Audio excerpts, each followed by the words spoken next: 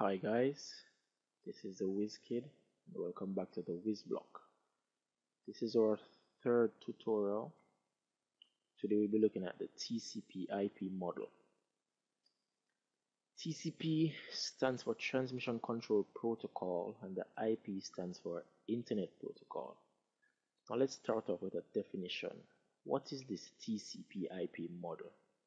Well, it's a set of rules or protocols that performs the transfer of data between computers. Now, the TCP in the TCP/IP, it's responsible for verifying that the correct data is delivered from the client to the server. An example of this would be your postal service like UPS or FedEx. They're responsible for delivering the right package from source to destination. The IP, Internet Protocol, this is responsible for moving packets of data from node to node. Now, this TCP/IP model, it's a four-tiered model. It's kind of similar to the OSI reference model that we did earlier in an earlier tutorial. The application layer will be similar to these three layers in the OSI model. The transport layer it's similar. Transport layer is similar. Network layer in the OSI is equivalent to the internet layer in the TCP/IP. Data link is similar to the network interface. Alright, now what the application layer does in the TCP/IP is that it allows for user functions like file transfer and email.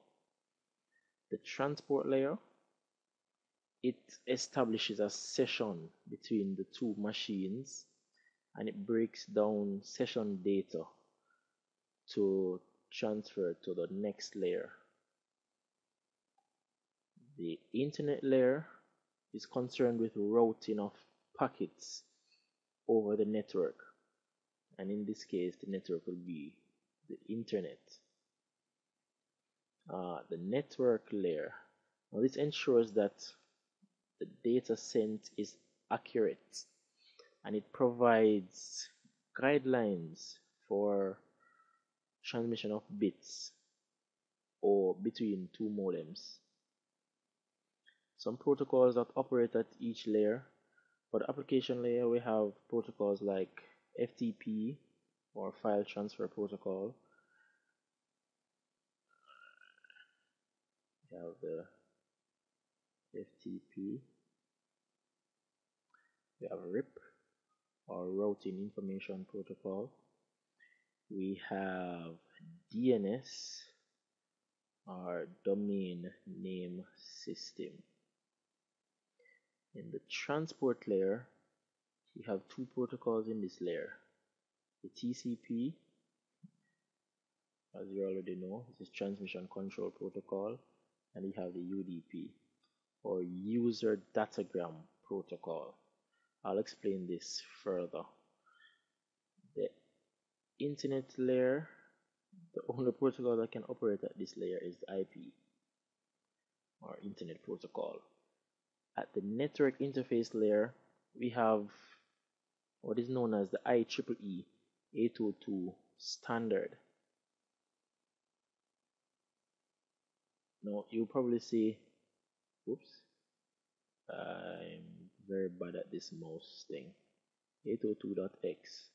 Now the X could represent any number. For example, it could be, the standard could be 802.11 or 802.11b, 802.11g. These are standards that wireless that your wireless devices use. So when you set up your Wi-Fi, the Wi-Fi use, I think, 802.11b and g. Now before devices can communicate, they have to go through what is known as a three-way handshake. Now, what this really means is, let's pop up a picture. Now, in the three-way handshake,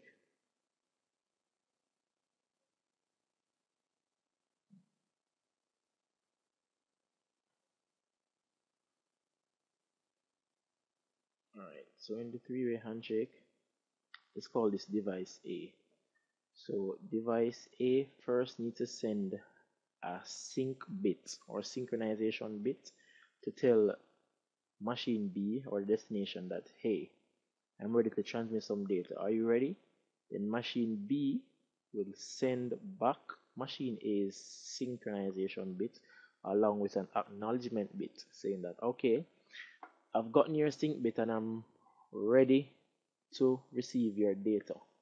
Then machine A would send back machine B's acknowledgement bit along with the data.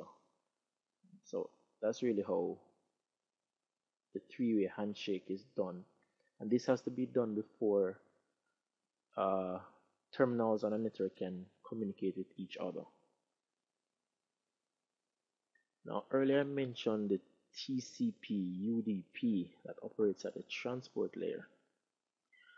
These protocols are what we refer to as connectionless and connection-oriented protocol.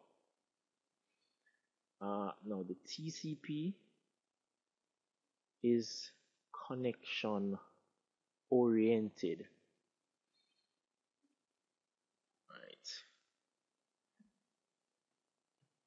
Well, this is an example of UDP, but the TCP is connection oriented. What this means is that when data is sent, let's say machine A is using this network, they're using TCP to communicate. Now machine A sends data to machine B. Now if let's say they're sending 10 bits of data,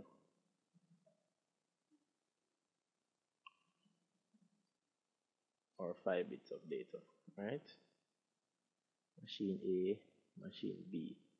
Now when machine A sends the first data, machine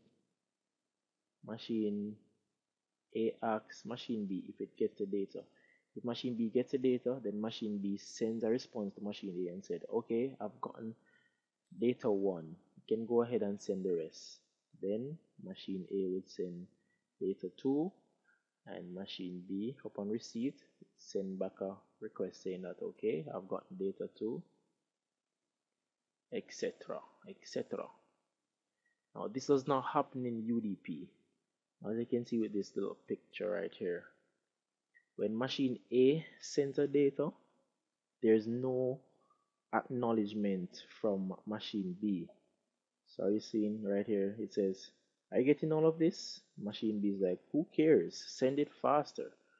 You know? So that is why user datagram protocol, or UDP, is referred to as connectionless protocol, and it's much more unreliable for obvious reasons, right? Because there's really no checks and balance to this type of protocol.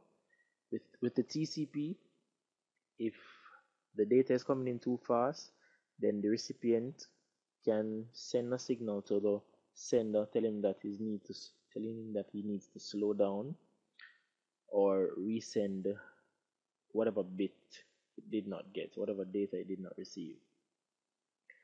And that's really TCP-IP model in a nutshell.